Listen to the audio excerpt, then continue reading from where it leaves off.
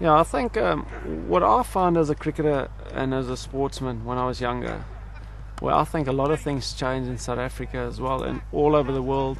Is what I found is that less children spend time after they finish school at day, spending time on cricket fields and rugby fields and stuff like that. And now all of a sudden they're all into computers.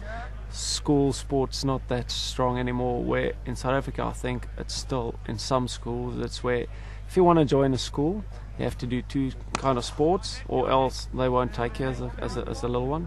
So I think that's quite good to just keep on getting them fit and keeping them healthy. As cricket-wise, what I find about team sport is if you as a cricketer or as an individual in a team sport struggles a bit, there's always another 10 guys who will try and help you and see where they can make up for you. Where if you're in individual sport and you're down, there's no one that's going to help you. Well, that's what I find.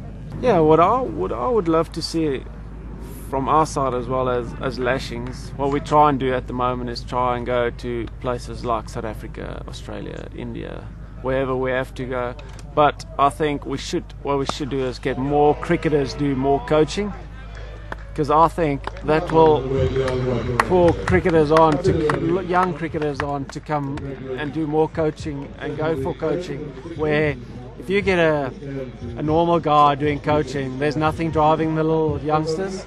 So what I would love to see is more ex-cricketers get involved in coaching. Comenplay.com will help you as a cricketer, I think, and as all the ex-international players will help if we can do more coaching in sport.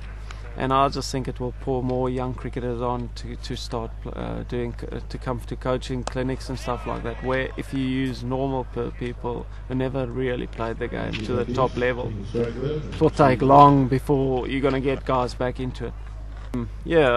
I do a lot of running to keep up my fitness, but to be honest with you, to just get away from the tens routine as a cricketer, I do a lot of fishing.